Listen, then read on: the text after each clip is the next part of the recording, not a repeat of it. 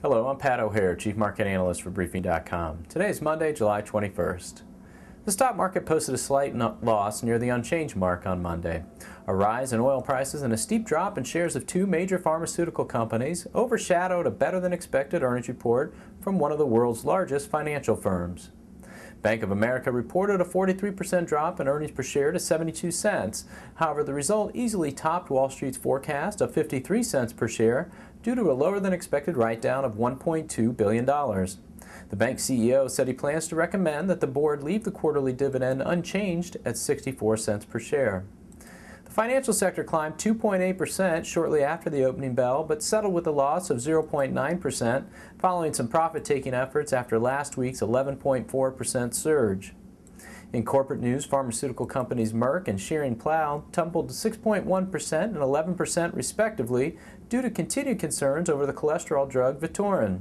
The companies delayed their earnings reports until after the market closed to discuss a report that said Vytorin does not lower the risk of major heart valve problems. European pharmaceutical company Roche Holdings offered to acquire the remainder of Genentech for $43.7 billion or $89 per share in cash. Roche already owns a 56% stake in Genentech. Shares of Genentech traded higher than the offer price on speculation that Roche will have to raise its bid. Yahoo and activist investor Carl Icahn have reached an agreement regarding their pending proxy contest. Under the deal, Icahn will be appointed to the board, and 2 more seats will be filled from a list of 9 candidates recommended by Icahn. In turn, Icahn will withdraw his nominees for vote at the annual meeting.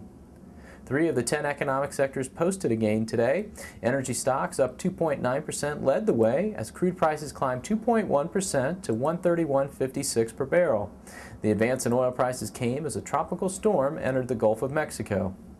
Consumer discretionary down 1.3%, healthcare down 1.2%, and financials down 0.9% were the main laggards. On the economic front, June leading indicators fell 0.1%, which was in line with expectations.